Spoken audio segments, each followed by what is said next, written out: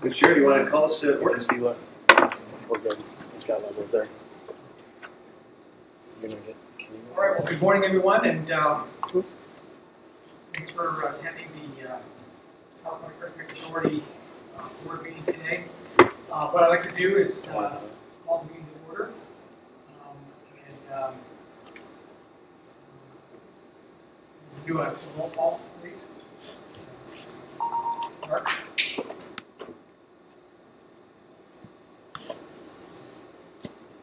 Governor? Mark Everidge. State Treasurer? Insurance Commissioner? Chris Schultz, the Insurance Commissioner. Speaker of the Assembly? Chair of Senate Rules Committee? Great. Mike, I'll turn it over to you. Thank you, Mr. Chair, and good morning, everyone. Board members, members of the public, members of the staff here, and those listening in on the web. Thanks for joining this additional meeting of the CEA Governing Board, where we have really unique opportunity today to hear from a special guest. Thank you, Director Gill, for the use of your facilities. We are pleased to be here this morning and grateful for your attendance. The focus of this morning's discussion is really informational and educational, and an opportunity to engage in issues that sometimes our formal board meeting agenda doesn't allow us to get into discussion topics such as this. Our presenter will introduce in a moment indicated he's very happy with being very informal and entertaining questions from the board members of the public as we go through this. He will be presenting on a really remarkable event, a series of events that took place in New Zealand a number of years ago, and the tremendous challenges that they've been working through ever since. The earthquakes that struck Christchurch, New Zealand, both in the fall of 2010 and 2011, presented not only that country, but really our comrade and arms organization, the New Zealand Earthquake Insurance Commission, with an extraordinary series of challenges. And we will benefit from, we have been benefiting from, and we will benefit today from hearing from the first-hand accounts of how they've been dealing with those challenges. The first of the two major events that struck Christchurch was in, I think, August of 2010. September, and it was a couple months after that that a few of us had an opportunity to travel to New Zealand, be hosted for an incredibly educational week by Dr. Cohen, our guest today, and others of the Earthquake Commission, to get an in-depth look at how this organization was gearing up to respond to this massive earthquake. This earthquake that produced massive damages. I've just included here just a couple screenshots, that a couple photos that I took while we were there in November of that year, showing a home badly damaged. Grant, I put up the picture of the Coffee Club for you. That was owned by the sister of a woman who worked in the treasurer's office, and he told us to look her up when we were there, and we had a cup of coffee at that place in the downtown business district. That business was destroyed in an earthquake that would come a couple months later. And on the bottom you see Tim engaging in, the mayor invited us on our last evening there, invited us to attend a town hall meeting, a series of meetings such as which were taking place throughout several month period of time as the officials were gaining input from the affected homeowners and people concerned about how the recovery is going to take place. And this was just a subgroup that was getting input, and they put all the input together and better informed themselves in terms of the pulse of how the community was feeling. The mayor, as that town hall meeting was winding down, invited me to say a few words to the 100 or so that were in attendance. And in introducing me to them, these citizens of Christchurch who, most of whom had homes that had been badly damaged, but who did have financial protection as a result of the program that Dr. Cohen will be describing. The mayor introducing me indicated that we came from the state of California, a home of this similar earthquake risk, but a place in which only 10% residents have their homes protected by earthquake insurance, and there was an audible collective gasp in the room, and I'll never forget it. As people there tried to just imagine for a moment what their life would have been like had they not had earthquake protection in place to deal with the challenges they were facing. So there was a very impactful trip for, I know, Danny and Tim and I and a couple other colleagues who have had a chance to engage in similar opportunities later. And our intent here today, our hope is to help you sort of gain a first-time insight in terms of the challenges they've experienced and the ways in which they've been dealing with it. The New Zealand Earthquake Commission really is our closest counterpart in the world. Similar in some respects, different in many others, and those similarities and differences will be described to you by our guest, Dr. Hugh Cohen, a PhD who's studied and worked around the world in the field of earthquake science. His bio is before you. He has asked me not to embarrass him by reading it all, so I won't. But suffice it to say that Hugh, we're very gracious, very grateful for your time. He's day one of a long global trip. He arrived in San Francisco yesterday, got up to Sacramento last night, and his body clock is not quite on our time zone, but he was very happy to be a part of this presentation this morning. So with that, let me just turn it over to Hugh and invite all of us to listen and participate and ask whatever questions come to mind when he is through with his presentation. We've got a couple questions from our individual perspectives of communications and mitigation and risk transfer that we might ask by way of sort of opening it up to a broader question answer period. But throughout the time and then after, absolutely welcome all your questions. So with that, Hugh, the floor is yours. Welcome, please, Dr. Hugh Cohen.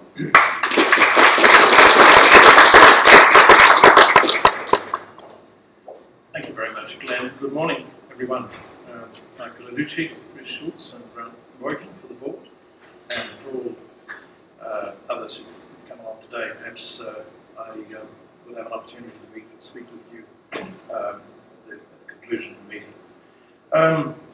As Grant described, we have been on quite a journey over the last few years since the onset of an earthquake sequence in the southern part of New Zealand in September 2010. And over a 14-month period, we experienced more than 10,000 aftershocks, some of which were large enough to produce significant additional damage. Indeed, the losses that Glenn witnessed with his team in November 2010 were compounded and exceeded by the earthquakes that followed in 2011, in which there was significant loss of life, and for which we're also grateful to acknowledge, looking back, the support that we received from many international teams, including an urban search and rescue team from California, from Los Angeles Fire Department. And we are now well into what we might call a reconstruction phase. That's a period of recovery or reinstatement that's probably going to span the best part of 15 to 20 years. But here in our 5th year of recovery following those losses, I thought I would share with you, first of all, a reflective series of images from the earthquakes themselves, the post-loss environment, and then move on in the second part of the presentation to talk about the recovery itself, what our role, the role of my organisation is, and indeed the complementarity of roles among a whole range of private and public sector organisations, and then touch on some of the lessons learned that will play through into further legislative or commercial reforms, to hopefully prepare our community for whatever the next event might be, which certainly won't look like the last one. So, just moving into what I think is a bit of a recap of the earthquake experience. I thought we'd share this because on the eve of this earthquake sequence, we were dealing with a community that, perhaps not unlike yours, had little personal experience of loss associated with natural perils.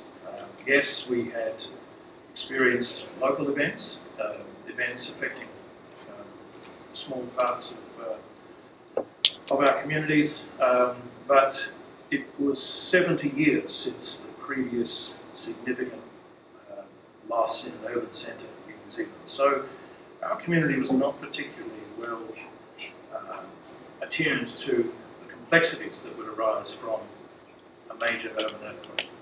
And I think it's even now, 4.5, 5 years into the recovery, those acute memories or experiences are beginning to abate in our community. And in the anticipation of some future loss, it's worth, wherever you are, just reminding oneself of what actually is involved. And obviously, in this case, the natural peril is earthquake, and we, as in California, experience from time to time damaging quakes associated with movement on various breaks in the Earth's crust. This is a pointer. Is it a pointer?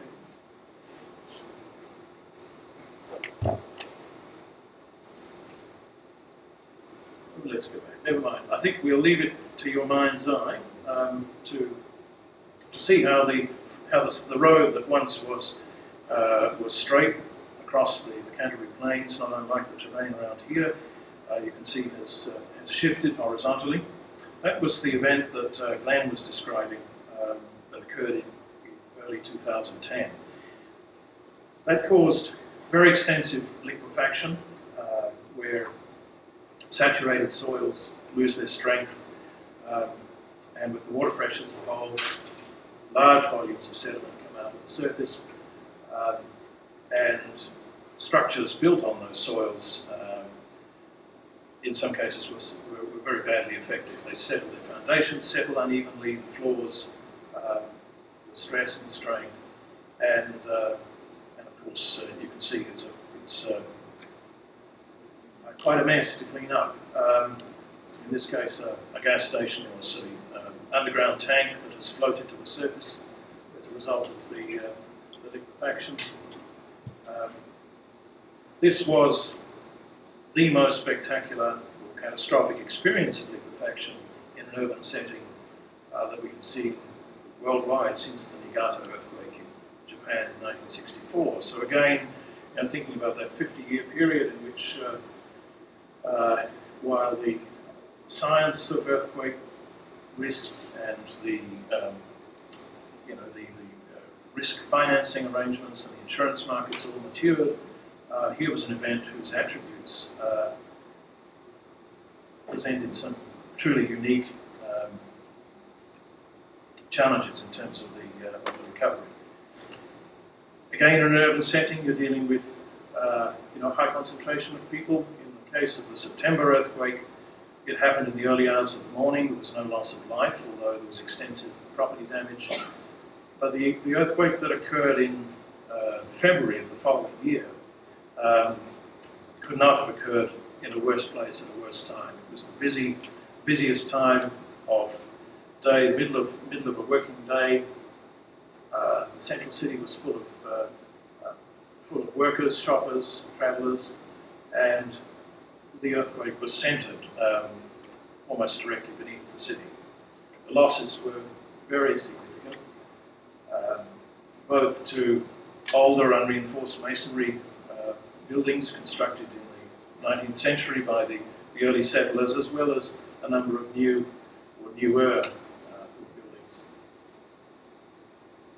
A lot of facades, a lot of parapets, a lot of what you might call non-structural damage that compounded the difficulties that the community faced in extracting itself from from the central business district, and of course, in many cases, preventing the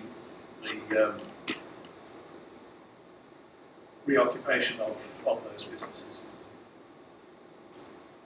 The impacts in the residential environment, in the suburban setting, where our structures are very similar in many respects to California, light-clad, timber-clad, timber-frame dwellings with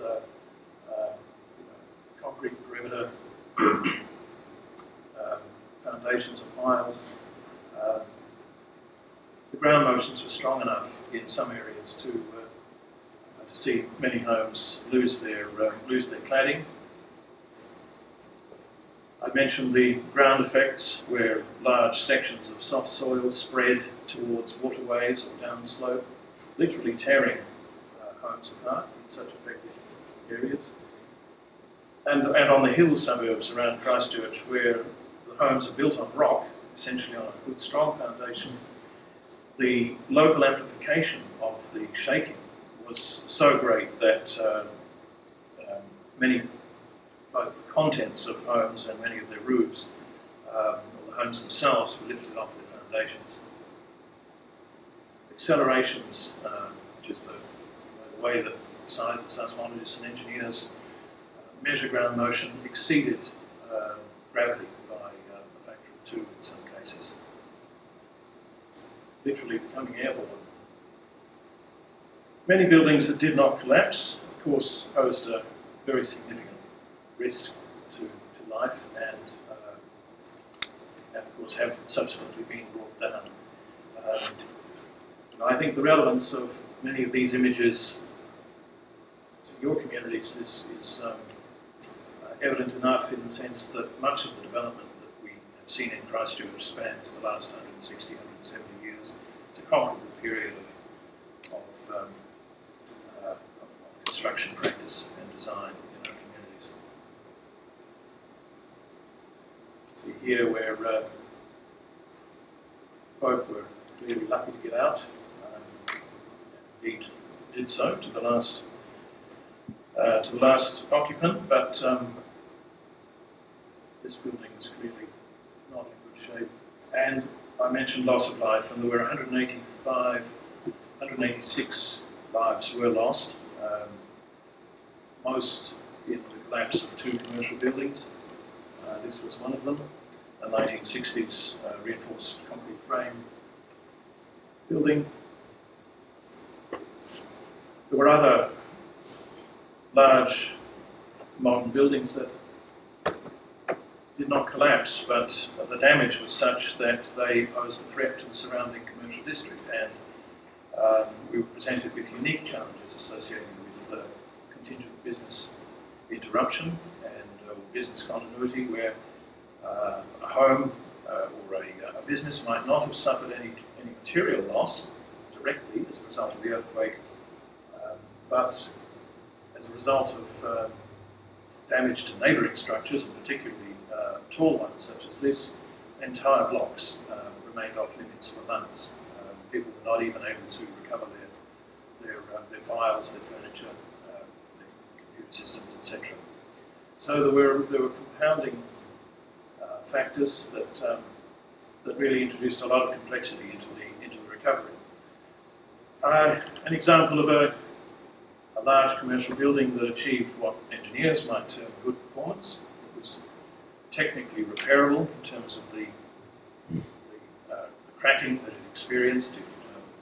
It yielded in all the right places, as it were, to preserve life safety. But in the wake of the loss, the appetite of the community to reoccupy multi-storey buildings was so seriously affected, reduced,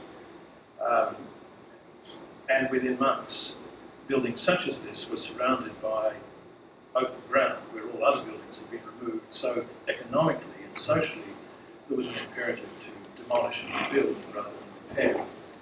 And I can come back to it later, but it was at this point that we discovered, as did many of the private insurance companies, the complexities that arise from policy terms and conditions when you're trying to assess residual capacity or the future performance of a building that has been through a serious earthquake and is potentially repairable. But at what point does a building that has experienced such an event, at what point is it no longer as new? In terms of the insurance response, a tremendous amount of complexity arising from unique attributes of the loss and the challenge of reconciling policies and societal expectations with those attributes. Demolition, of course, was the very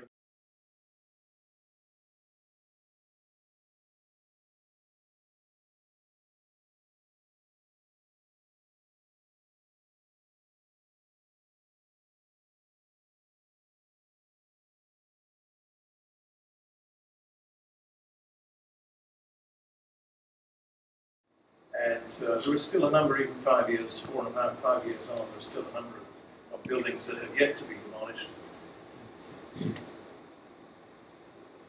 ground performance in those areas where the water table was close to the surface was a unique, if not defining, feature of these events. And of course, for all the damage that occurred above ground, imagine what was happening to the pipes, to the wastewater, water, bridge structures, wharf structures.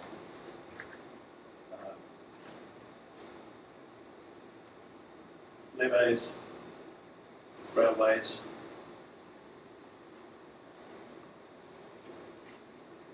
And here's just a comparison of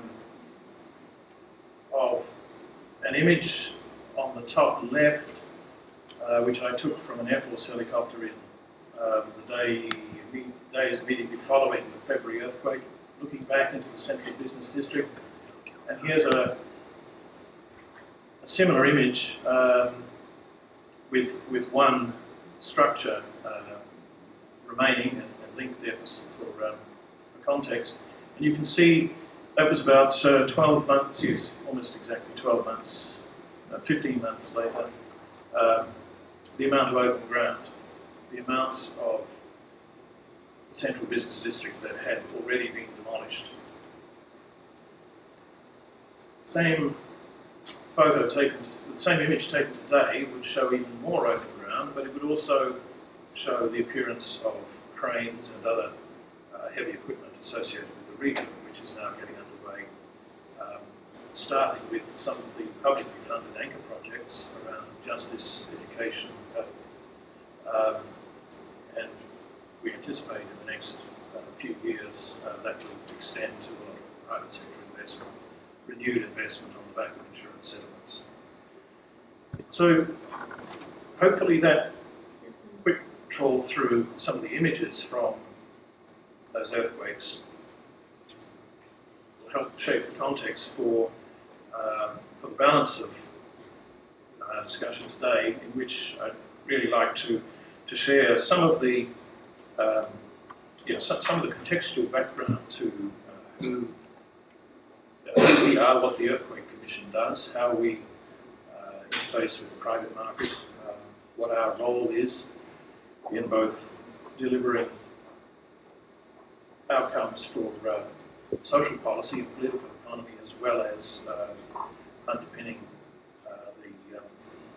the risk financing arrangements for New Zealand. So there's just a bit of narrative to describe where we are. We're like California, we're on a major plate boundary. We live on the front line, as it were.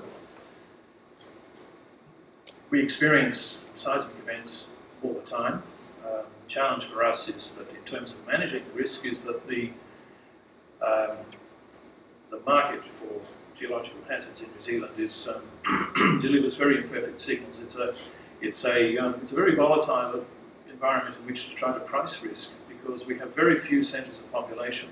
So earthquakes, the outcome of an earthquake is binary. It's either zero, because the earthquake is out in the middle of nowhere, and there are just sheep and cows and national parks affected, or every now and again it strikes an urban centre. And if it's one of our larger urban centres, then we're looking at a significant fraction of our gross domestic product at risk. So we've got that volatility that we have to manage, and as net importers of capital, small population, less than 5 million, we have to not only understand what it is we're living with, we need to understand the cost at which we can transfer some component of that in order to have a sustainable basis for managing our risk exposure. So we've found over the years that a mixed private-public approach has served us well, and these recent earthquakes are the most significant in the history of our organisation, which began at the end of the Second World War, which was also a period in which New Zealand communities had been affected by a series of natural disasters. From the late 1920s to the early 1940s, different parts of New Zealand were struck repeatedly by shallow, destructive earthquakes. And it coincided with a period of economic depression, global depression, and the World War, which we were involved in also. And our parliament, our government at the time, was conscious of the level of underinsurance in our communities and lack of access to affordable capital for reconstruction. There were some communities which, many years after their particular earthquake, had not been able to rebuild. So at the end of the Second World War, the Earthquake Commission was established, and it entailed the introduction of a levy on fire insurance premiums,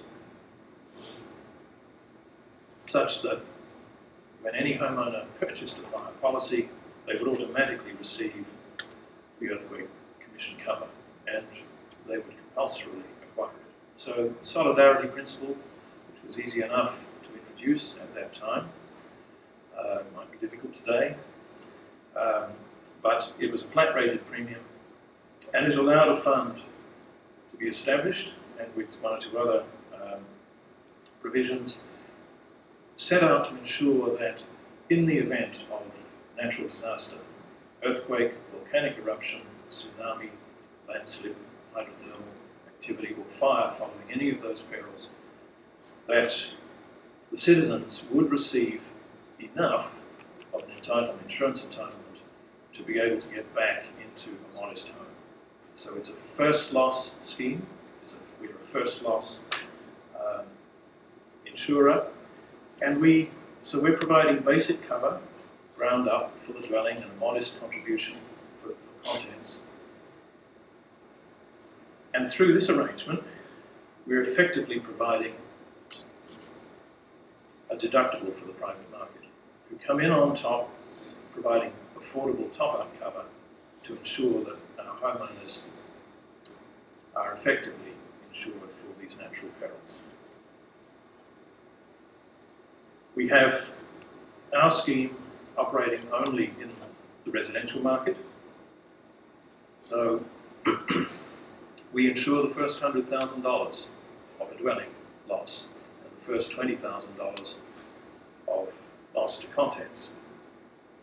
And we also have protection for land under rather complex rules. But nevertheless, this $120,000 deductible has allowed the private market to offer top-up cover on a voluntary basis that has ensured we enjoy 90% market penetration. And I think from Glenn's comments earlier, you experience around 10%, 10, 11% in California. We probably have one of the highest penetration rates worldwide. I think maybe only the Netherlands exceeds our cover, with 5% of our housing stock provided through social housing, which is self-insured. We believe we only have about 5% of homeowners uninsured. So that's a significant level of protection Non-residential property, commercial property, infrastructure, that is entirely with the private market, or in the case of public infrastructure, in some cases it is insured, in some cases it's self-insured, the risks are retained.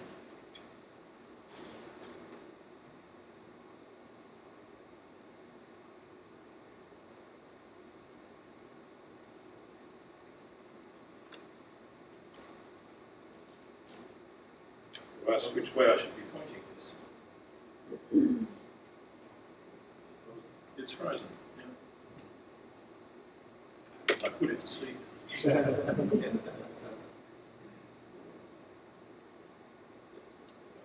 just use the arrows, that's fine. Okay, so I described the loss of life with the Canterbury earthquakes. That was probably the defining moment of in which public awareness of our experience of earthquake changed. With the September 2010 earthquake, although it was a larger earthquake, because no lives were lost, there was a sense in which we dodged a bullet and we'd done very well. Most of the losses were associated with the older, unreinforced masonry buildings, chimneys, and then these local effects involving soft soil and liquefaction. With the collapse of two major commercial buildings and the loss of life, it took on a completely different reflection, as you might imagine. And it drove the economic losses up from, well, by probably more than 50%. Those economic losses are now estimated at around 40 billion New Zealand dollars, which I guess is around 30 billion US on current exchange. It's a significant loss, and because of the high level of insurance protections in New Zealand, the insurance participation was something like 80%. 8% of the losses from these events are insured losses. So the town of perhaps fewer than 350,000 managed to generate a loss that was globally significant. And of course, in a year in which the insurance markets had to deal with Thai floods, tsunami, bushfires, and floods in Australia, and of course earlier in that war in Chile. We received 750,000 claims from about 170,000 households. That is, any household can claim for damage to their building, their contents, or the land. So this took our experience of operating the scheme from one in which our previous experience did not exceed 6 to 10,000 claims. All of a sudden, we were dealing with 3/4.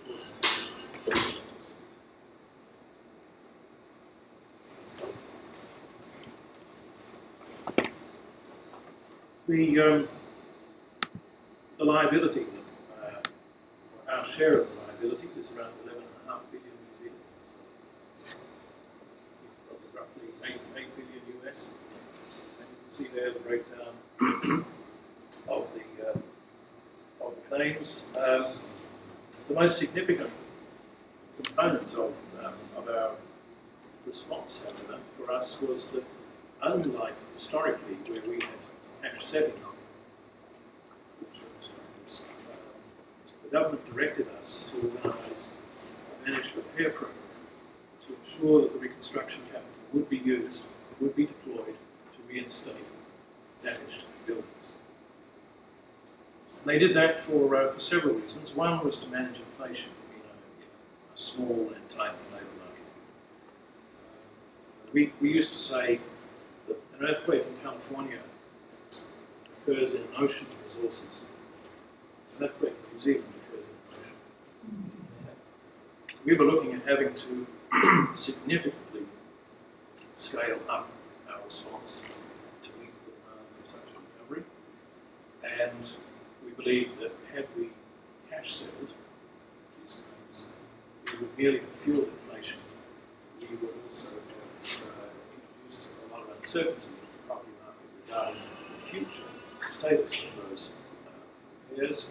We wanted to avoid a two-tier market emerging involving pre- and post-earthquake construction, given the risk that insurance monies might be used to effect a cosmetic repair, leaving structural damage. We discovered at some time in the future. The other thing that was fortuitous about the government's direction to establish such a program was that we had scaled up and had the contractor resources in place at the time of the February 2011 earthquake. We immediately redeployed those contractors from substantive earthquake repairs to the delivery of emergency repairs to keep the population in place, to avoid having to deal with massive evacuation. So the focus there was to ensure that homes were safe, sanitary, and secure, and to ensure that every home had at least one source of heating reinstated before the onset of the crust zone, which can be 50,000, more than 50,000 emergency repairs were carried out over the following year, a period during which the Earth continued to move. We experienced multiple aftershocks. So that was something we had never done before. We knew that it would be challenging, but we're now at a point where we have completed just over 65,000 repairs of a total that's estimated to top out about 70,000. So we're really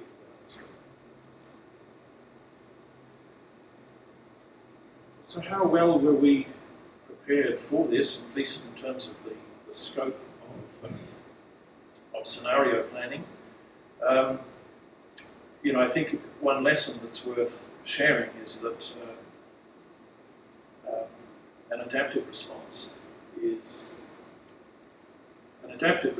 is what you need to be able to deliver, and for that you do need to plan. But the plan itself may bear very little resemblance to reality. There you can see in terms of the scale of losses, the largest historical events in Angkor 1968, Gisborne 2007, were really inconsequential compared to those that we witnessed in 2010, 2011. We commissioned in 2009 an independent review of our catastrophe response arrangements. We brought in people with international experience in logistics management from both defence and natural peril response. They're a very competent panel, and they assessed that we should be planning for a response for a major event at the level of about 80,000 claims, and they were comfortable with our expectation of 150,000 claims for our probable maximum loss, which would be an earthquake centered on our capital, Wellington. What we experienced was, as you heard described, something altogether different and much larger.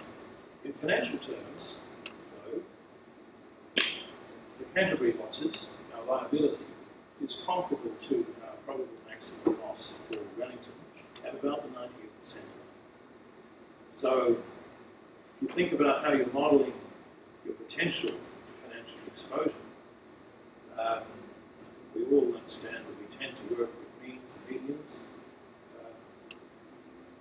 This type of peril that we face, these very rare, high consequence events, you really need to be thinking about what's happening out of the tail of the distribution. How bad could it possibly be? What is it that we really might be having to plan for? And we were certainly very thankful to financially, at least at the macro level, we had the resources that we needed to meet that demand, but we only have it because of our high-level insurance coverage. The other thing that we've discovered that's of has been of tremendous value is our ability to leverage a range of data and information in order to inform the recovery.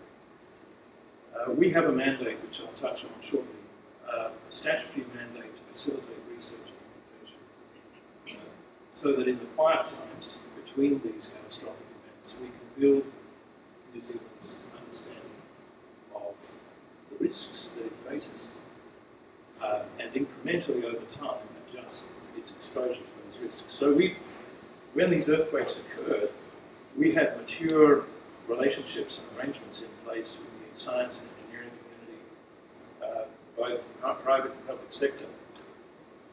And we've made extensive use of modern technologies, spatial mapping tools, etc., in order to acquire an evidence-based understanding of the losses. And of course, we're using those to inform our insurance liabilities, and we're using those to assist others to ensure that as we or others reach a determination around insurance entitlements, that we can offer a transparent and evidence-based framework or explanation for how we are reaching those decisions. A lot of what we do in between the events is focused on trying to build resilience. As I mentioned, research, public education is equally important in terms of building and maintaining public awareness, and particularly in the periods between events. Prior to these losses, the New Zealand community was probably about as aware as maybe the California community in recent years. We're all human. Our memories are very much geared, or our priorities are very much set by the issues of the day. I think in your community here, you're coming to terms with the implications of emerging drought crisis. But I think California has known that water is a precious resource. This for many years. But something must have been happening recently that has taken that to the front page of the Chronicle I was reading yesterday on my way in. Well, for us, it's the same. Earthquakes, it's tomorrow's problem. Droughts won't be tomorrow's problem until they emerge. But through our public education program, we're also building awareness of the role of insurance. It's a contribution to the financial literacy of the community. In our community, most folk have their homes constitute their most valuable asset. We have a high level of insurance protection, but we need to maintain that. And in the absence of a loss, many people naturally question why they pay certain taxes, why they it's a grudge purchase on the back of a grudge purchase in our case. But in the wake of these losses, people now in our community a renewed sense of understanding their awareness.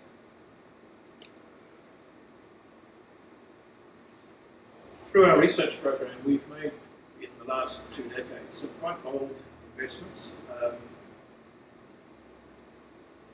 Bold in the sense that the envelope for research and education is not tied in any narrow sense to residential housing. It's not tied to, it's not related to explicitly to our understanding of risk pricing, although we leverage our research gains for those things. It's at heart, the various boards of our commission have, over the years, sought to position EQC's investment in such a way that would build the overall societal readiness and awareness of geological perils. So this GeoNet is a national hazard monitoring system. It's an integrated system that monitors earth deformation, seismic vibrations, monitoring active volcanoes, something that California doesn't have to worry about, and tsunami detection, which we share with us, the Pacific Rim. The gains that we have realised through the investment in GeoNet have been really quite incredible. We've, and even within the context of the Canterbury earthquakes, we have more quantitative observations of how the buildings responded, how the ground responded, than most other jurisdictions, outside of Japan and Taiwan. And those observations, rather than merely informing an academic understanding or scientific interest in earthquake phenomena, are right at the heart of our ability and the ability of others to quantify the performance of buildings, to inform the revision of design and construction practice, and indeed to inform an assessment of insurance liabilities, and for the public themselves to understand what was going on when the earth moved the way it did. The demand for public information has been growing almost exponentially since that period. And for those of you interested in understanding the local refinements that we've made, all of this, of course, is accessible on the web. The popularity of our apps and web presence has allowed us to reach out to the community in new ways. So it's not just people who are interested in science or earthquakes or the Discovery Channel, etc. We're finding that these connections that we have in the community are allowing us to have far broader conversations about risk at a personal level, risk at a community level, through into insurance, risk financing, reconstruction.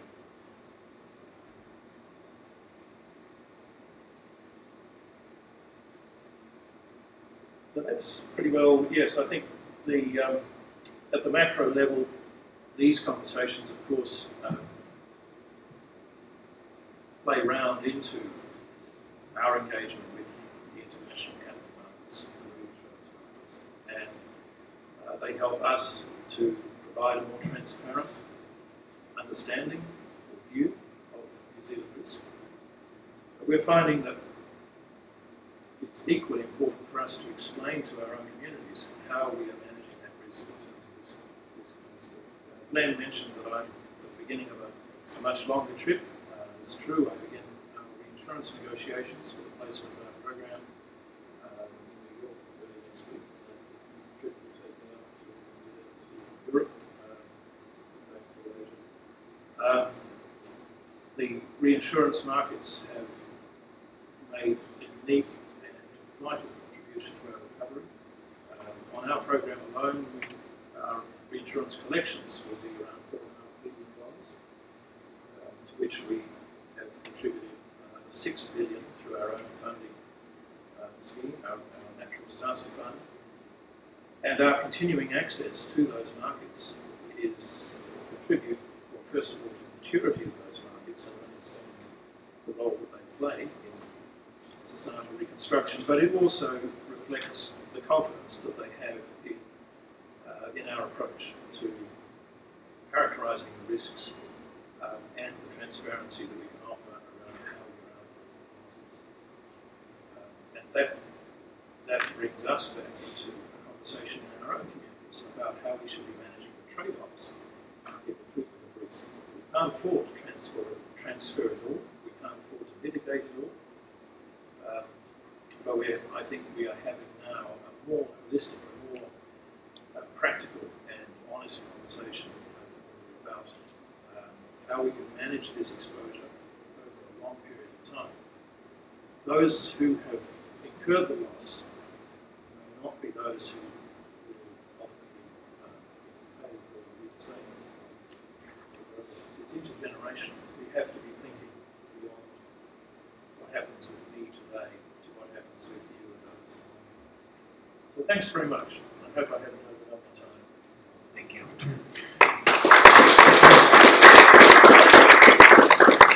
So, Mr. Chair, the floor is wide open. We have a couple of prepared questions maybe to kick things off, if that's okay.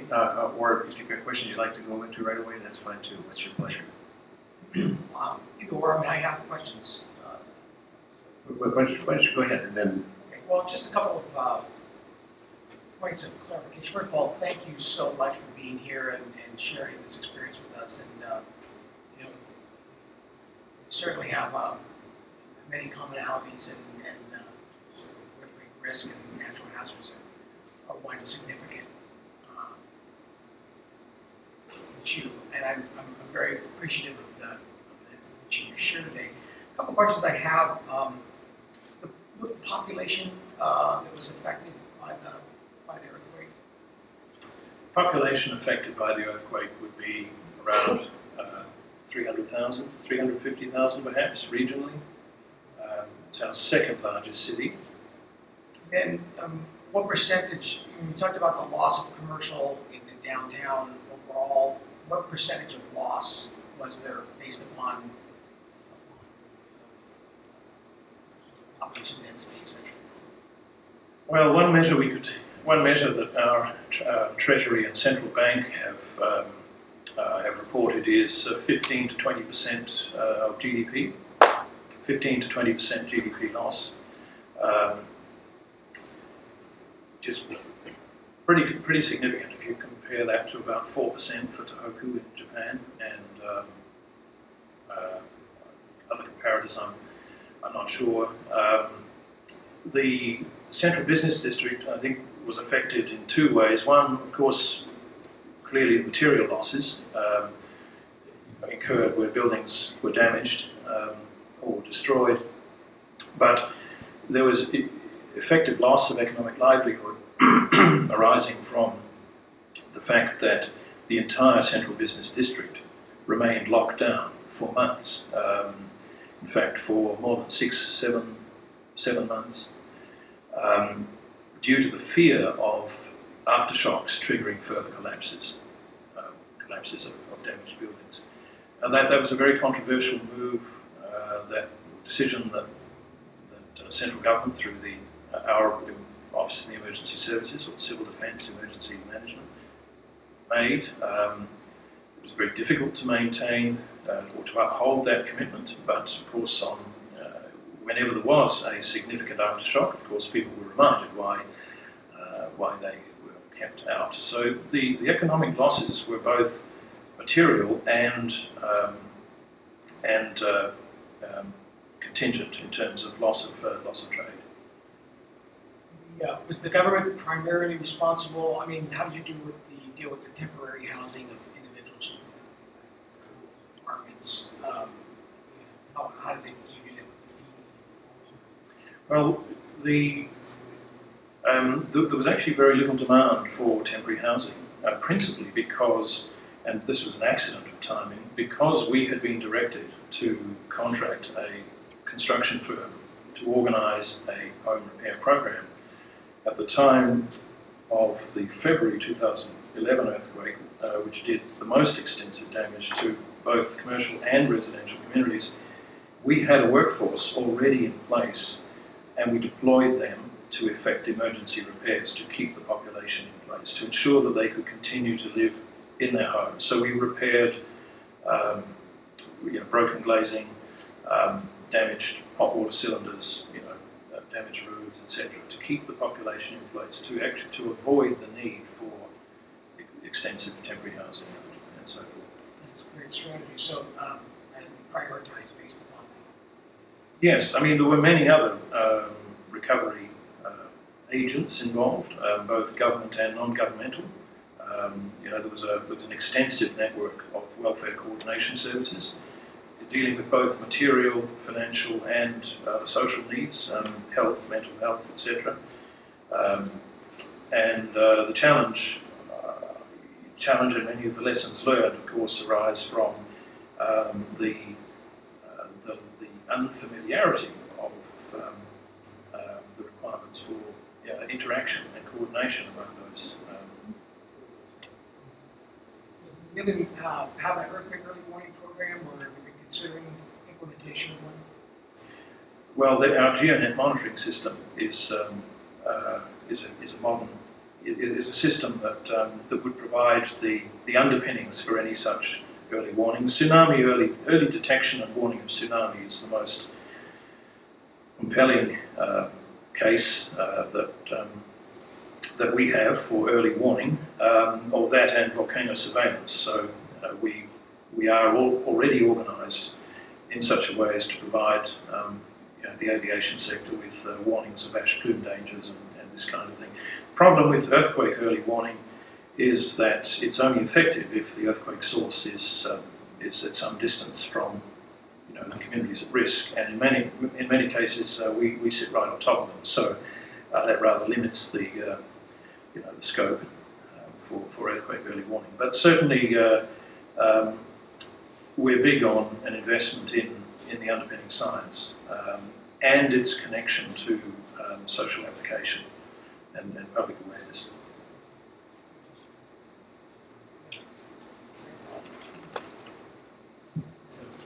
Thank you so much for being here. It's really interesting. And one of the things, one observation, 2 questions, but something that I find very interesting is every disaster is an opportunity for learning. And so we haven't, since this organization has been in existence, there haven't been the same learning opportunities that Canterbury Quakes give you. But just your observations about how long the recovery is going to take. It was pretty conservative modeling in terms of claims turned out to be. That's interesting and good for us to hear.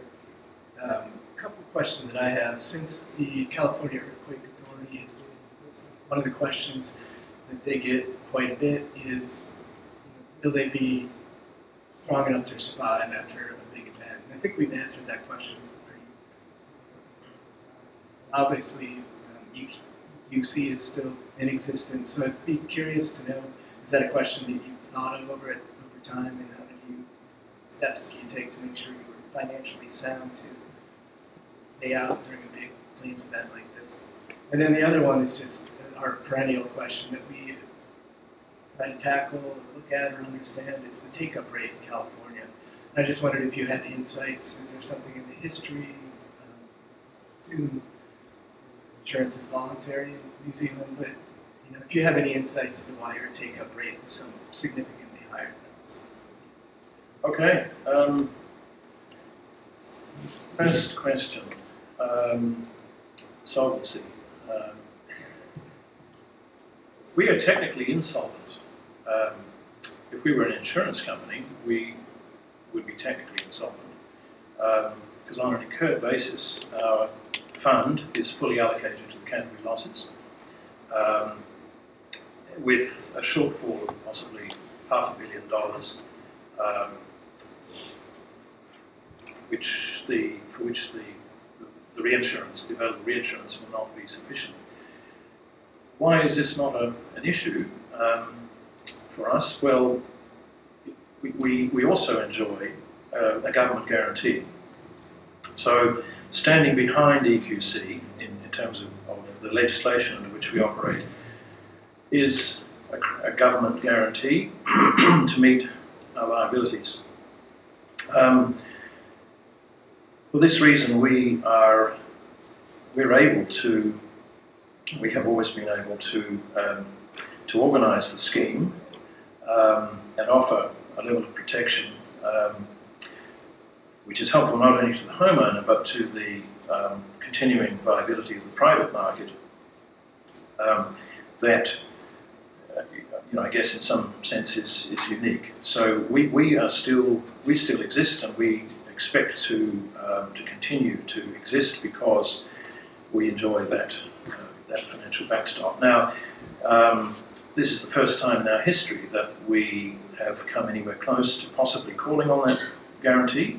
It may be touch and go, bearing in mind that our expectations are currently informed by an actuarial forecast, not the claims development as such. But that is clearly an important component of our sustainability. In terms of take-up rate, although two things. One is, in New Zealand, for most folk, their home is their major asset. And I think culturally speaking, whether or not there's any bank lending involved, we have always had we've always had a strong insurance culture. But having said that, if you buy a private fire policy from any provider, and that is entirely free choice, you will compulsorily receive our cover. We don't issue policies. We provide cover in the form of a levy on private policies. So we have to take your risk, and you have to take our cover. It's flat rated, and for that reason it is affordable. Some would say it's too affordable. And one of the reforms of our Act, or our legislation, that we anticipate over the next year or two, we will be looking to adjust the structure of the scheme, but we will be doing so with close attention to the impact of such reform on the underlying policy. So future affordability or insurability and the affordability of insurance is an objective of in terms of political economy. We are an instrument of social policy using the insurance model.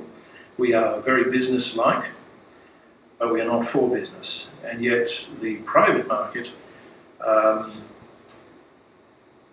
would be unlikely to offer affordable cover were it not for the $120,000 deductible that we provide in the form of our first loss protection. So really, it's the compulsion on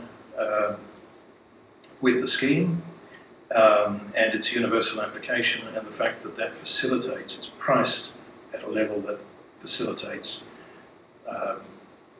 widespread uptake of insurance. And I think just one note to maybe finish my point on is that from a government perspective, the government understands, of course, that in the absence of such a scheme, it would be brought into play through welfare and emergency funding arrangements. The beauty of the scheme, the Earthquake Commission scheme, is that it allows the government to define or to impose some discipline on the context and extent to which its liabilities will take shape in the wake of a major loss. The government expects that in the absence of such a scheme, it would be expected to provide such relief, but it would be unmodelled and possibly a lot more difficult to manage in terms of expectations. Maybe just a quick follow-up on that, if I could. So the mandatory earthquake protection offered by the EQC, which is not a policy, but basically a program. Prior to the Christchurch event, the cost for that layer was about, maybe sort of $60 or $80 a year? Yeah, around $70 a year. It's gone up to just over $200. So there was a threefold increase in the levy post loss, but nothing so far has happened to the caps. And these are matters that the government will be considering through the Treasury as we progress a review of the scheme going forward.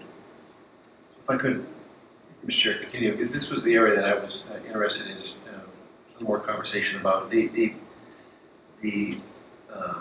combination of the mandatory requirement that homes obtain it, coupling that with the ultimately the guarantee provided by the Crown, but matched alongside that, the reinsurance protection that's obtained from the private sector, seems like, to me, all those factors combined to place the community of Christchurch in a position where 90% of the homes were protected during that horrible period of time.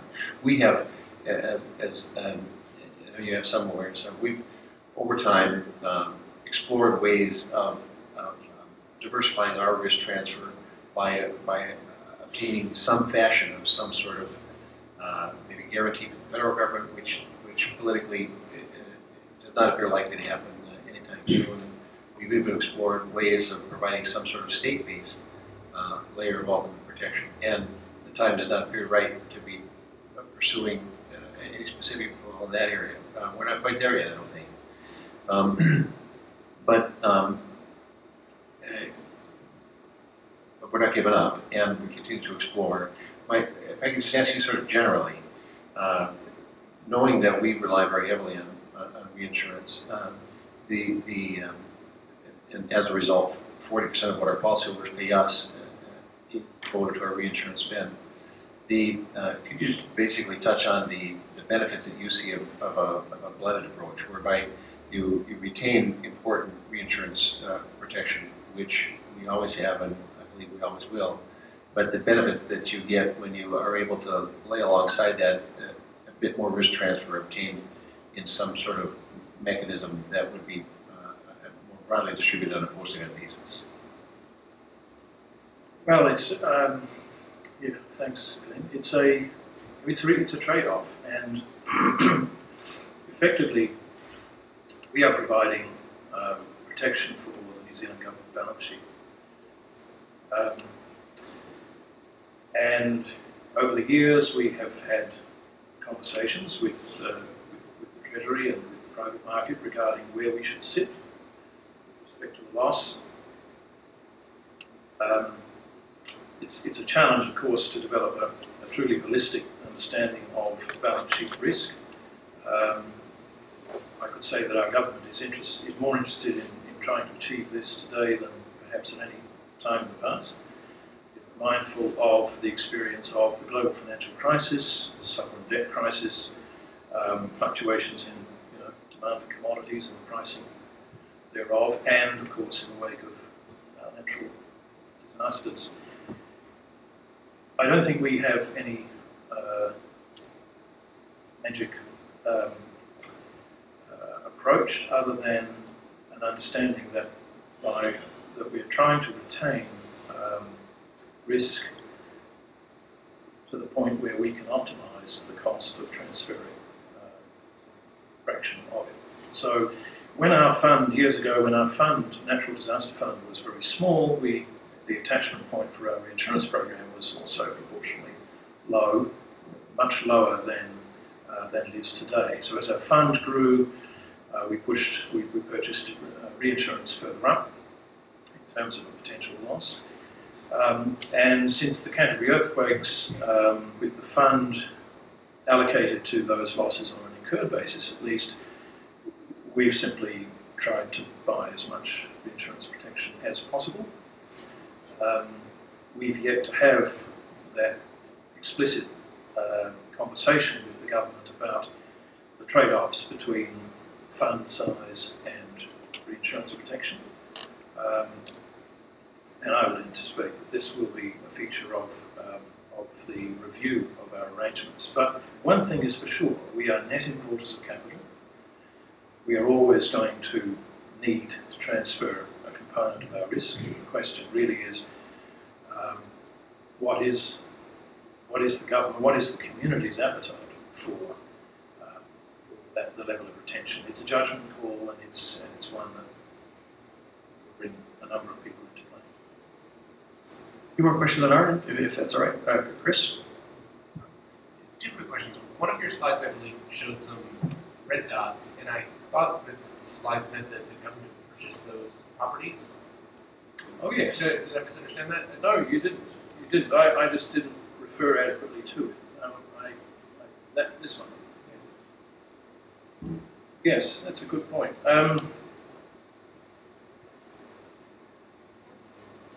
The worst affected areas, there were about 7,000 homes, in areas where the liquefaction or the physical effects of the earthquakes were so severe that the government took a decision to purchase those properties or to offer residents a way out, recognising not only that the cost of reinstating housing and related infrastructure would be very significant, but that the time required to do it would be disproportionately long for those affected.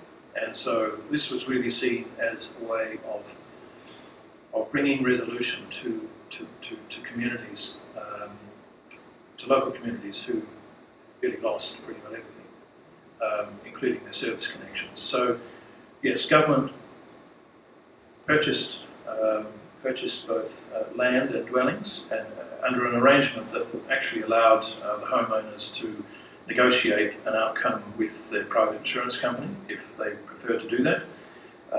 And all but a handful of those households have now moved on. They've rebuilt elsewhere, or they've moved into other property. One other question.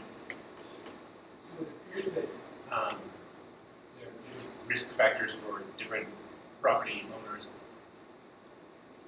Are there areas in New Zealand with zero risk factor, but they're still subject to the $70 or $200 a year assessment for risk protection? How is that handled?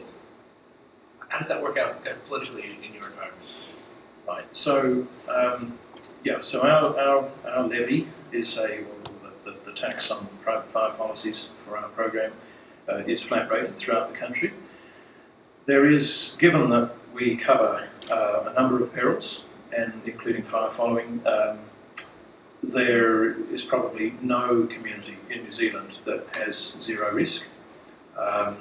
Given that even those areas that are remote from, say, seismic or volcanic effect are still subject to landslip during high-intensity rainstorms and so forth. So no one has a zero risk exposure. Certainly some have a greater risk than others, but the value of the scheme, given that it is first loss by its very nature, is that it mitigates against adverse selection. It mitigates the risk that only people in relatively low risk areas will be able to obtain cover, or conversely, that people who really need it can't get it. So, and of course the premium is rather affordable.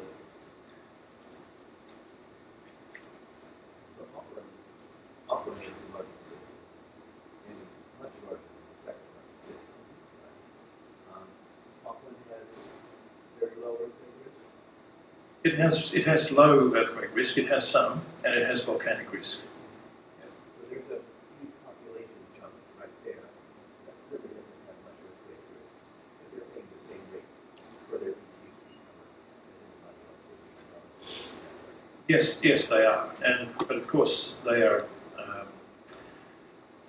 They periodically experience, extratropical cyclones that dump a lot of rain and produce slope failures and so forth, and we indemnify them for those losses. So our attrition losses historically have been highest naturally in those communities. So Flat rated. yeah, Everybody pays the same. yes, everybody pays the same low rate.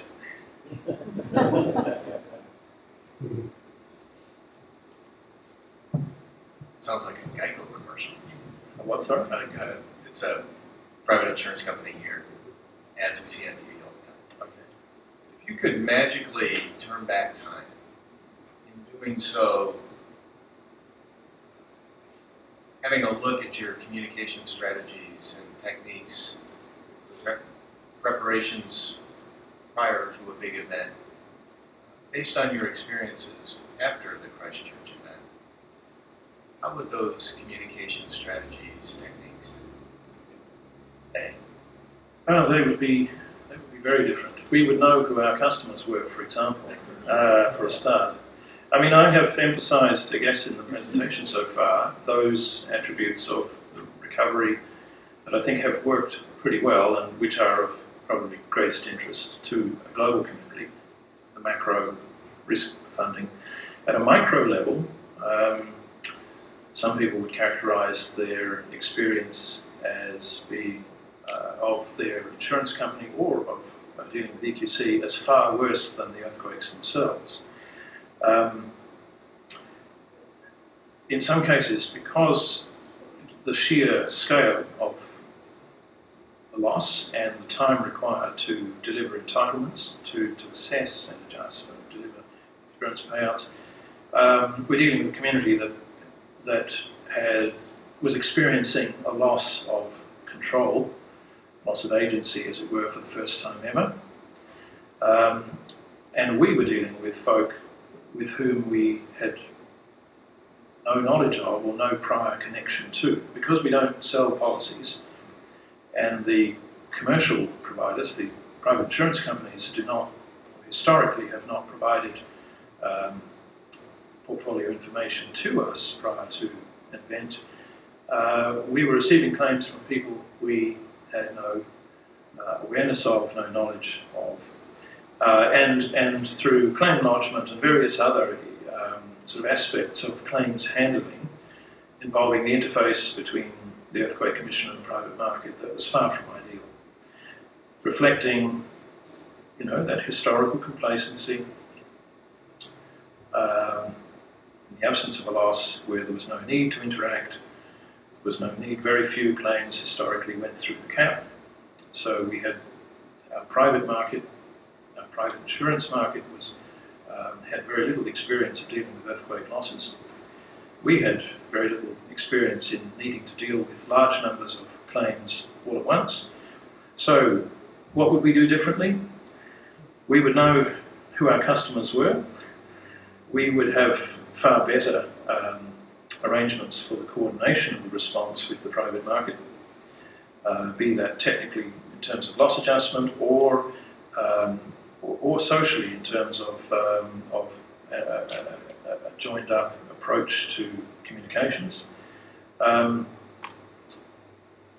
add that we're well on the way to developing or maturing those arrangements, but certainly that would be one area that we would do very differently. Yeah.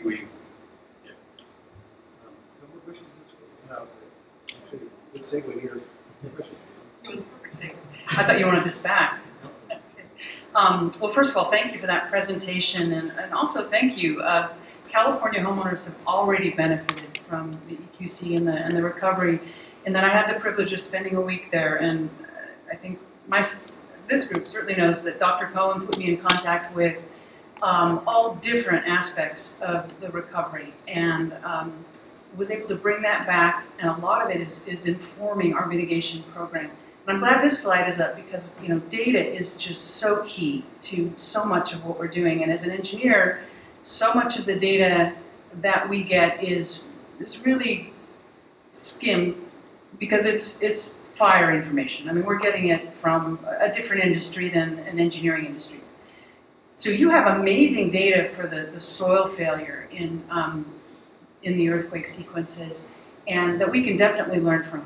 You have your T2 and T3, T1, and the various levels of reinforcement of both soil and foundation that you had to do. We don't have quite the water problem.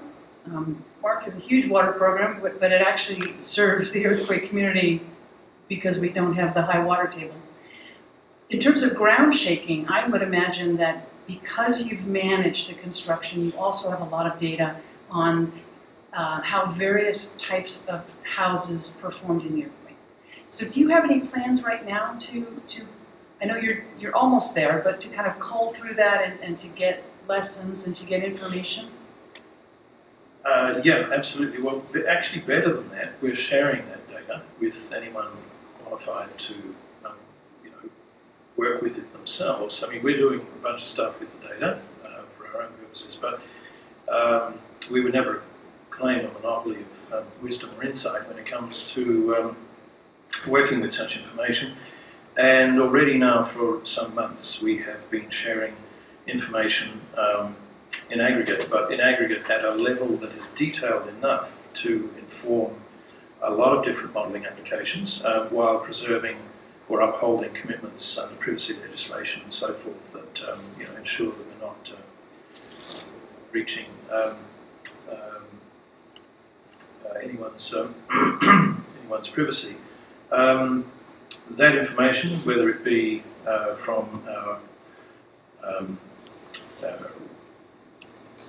claim repair portfolio or from the data that you see here, is available in terms of a very simple non-disclosure agreement. So we've been providing this to both research institutions, reinsurance companies, modelling entities, so some of the producers of the vendor models, the cat loss models, and if it would be of interest to you or others in this community, we're only too happy to share, and we do so through our mandate to facilitate research and education. It's part of that broader mandate. Wonderful.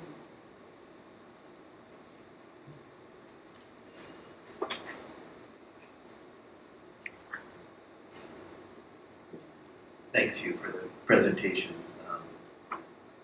Very good job. Let me ask you a question about the legal setting in New Zealand system and a little bit of a comparison. Here in this country, recovery from natural disasters extends over a substantial period. Of course, getting up to the victims is very important, short-term, long-term, etc. But it's very common that there are protracted and extremely expensive steps where participants and the victims deal with the legal ramifications of the events. The victims are often legally represented. They may be litigating insurance companies or governments. Insurance companies themselves, even reinsurance companies, are involved in wrangling over who has to pay and when and what kind of peril was it. How does the insurance respond, if at all? We really heard from you that the Christchurch earthquake sequence took New Zealand society far beyond the stories of just individuals. It really was a question of, is Canterbury a place to live anymore? What are society's hopes and fears about being in that place? Continuing earthquakes over a period of 15, 16 months, continuing to cause damage, certainly contributed to that. In your view, how has New Zealand's legal system and the actions of the various participants in the recovery influenced the Christchurch recovery? And related to that, are there any changes in the legal system that you think might be advisable, thinking about how EQC and the government might approach the next Christchurch? Question.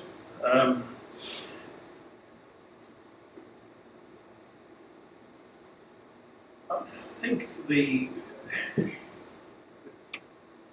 question as to whether there might be refinements, to the legal system or to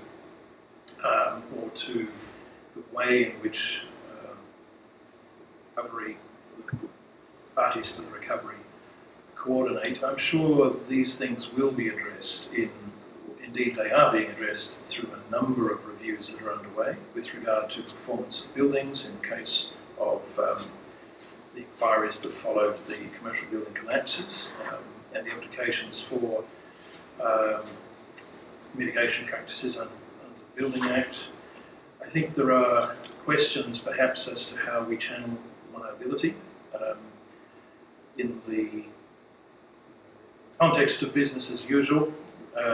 Liability, I think, in most jurisdictions is channeled to, in terms of consumer protections, is channeled to economic agents and own branders and producers who are expected to warrant performance of their good or their service, and I think that works pretty well for vacuum cleaners and washing machines and TVs. It doesn't necessarily work so well for a foundation that takes into account variations in soil, natural soil from one side of a loft to another.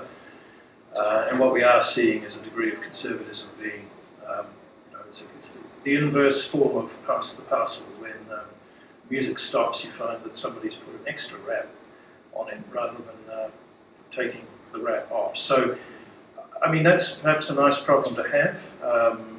I think that in our community, it's not so much changes that would enhance protections as changes that might help optimise or improve the evidence base for legal determination. I'd have to say our experience of dealing with the courts has been, in the context of insurance, our insurance liability has been very positive.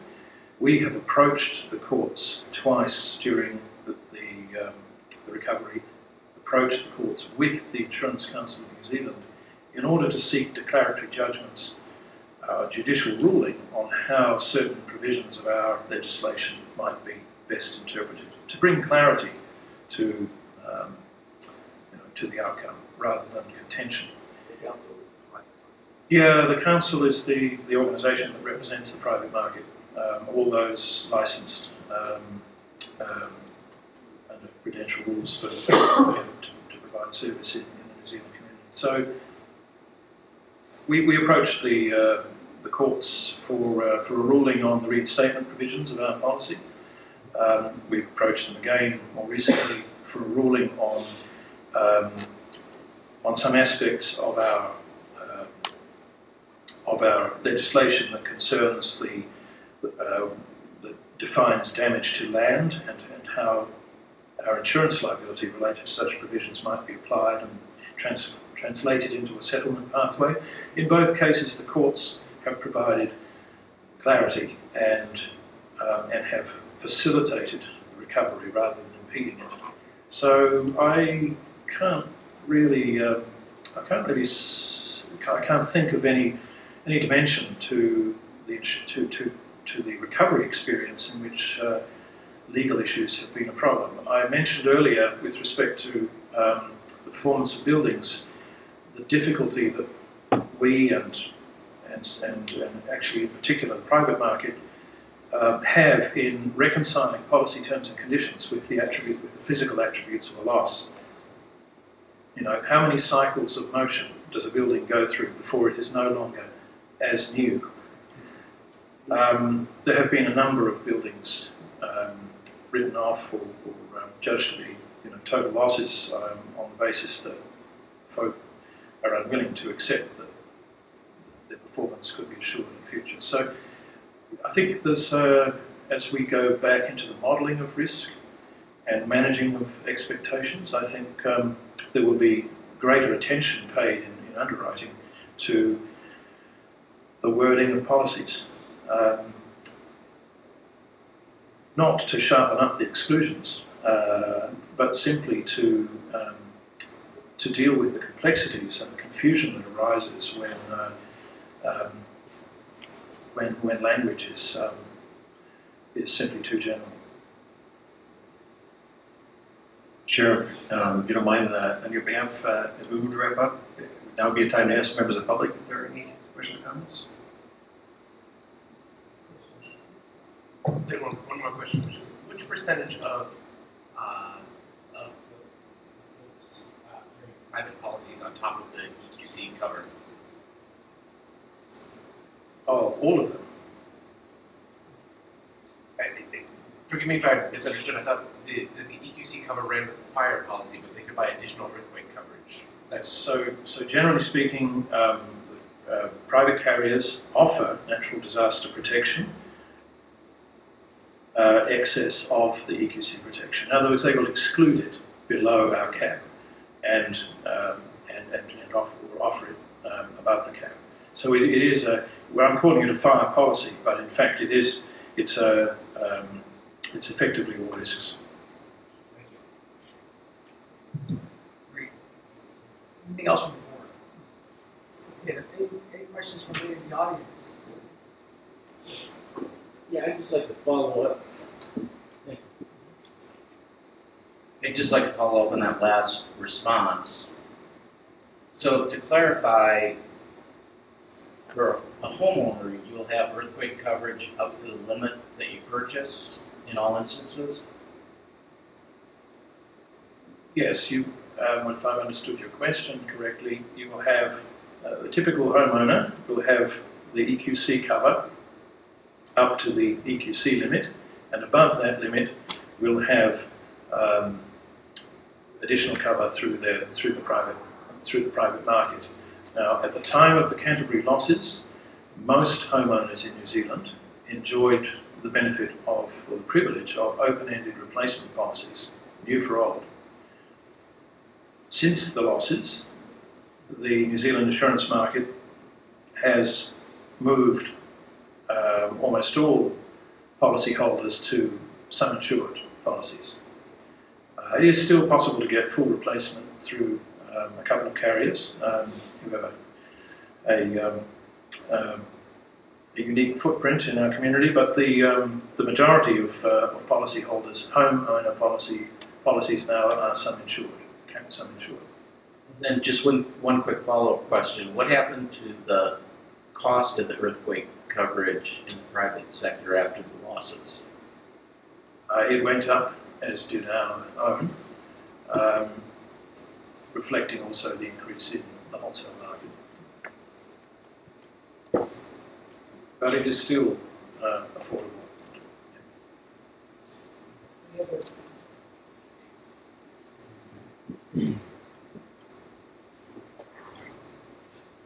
Hello, thank you for that great presentation. It's been fascinating. I am curious, I believe one of the earlier slides mentioned that private insurance is the coverage that's available for non-residential buildings in New Zealand, that non-residential buildings are not under the coverage of umbrella coverage of EQC. Have you found in the aftermath of Christchurch that they had sufficient coverage, and in the instances where you were discussing the fact that people did not want to return to some of those buildings for fear that they weren't quite sufficiently repaired, did the government choose to become involved in any of that demolition or purchasing of those properties? Or how do you see that playing out in the future in terms of such a catastrophic loss in the business sector that does have ripple effects into the community? Right, so you're right. The EQC scheme is confined to, or since the early 1990s, it has been confined to residential property only. Post-loss commercial losses, generally speaking, commercial property owners were able to. There was a period when many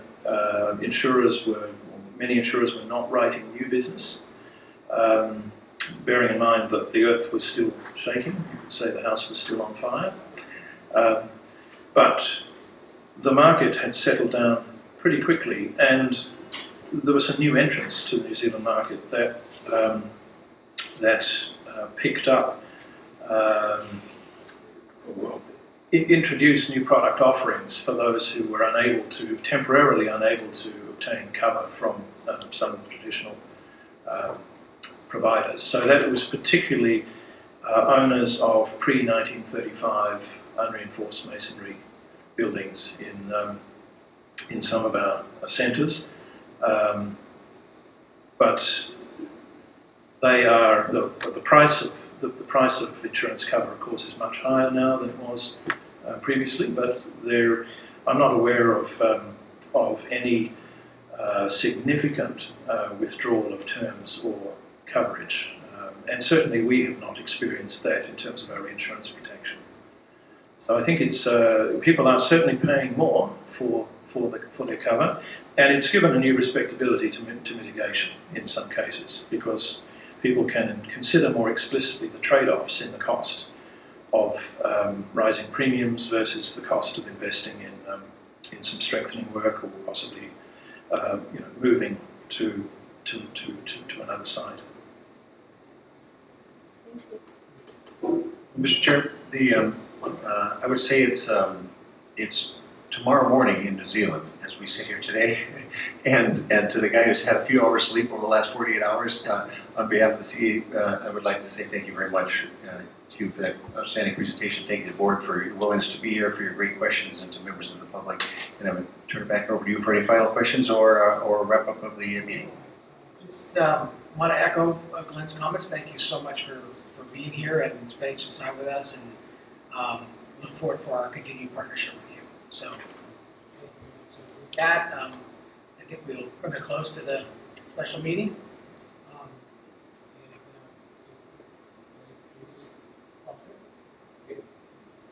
Thank you. Thank you.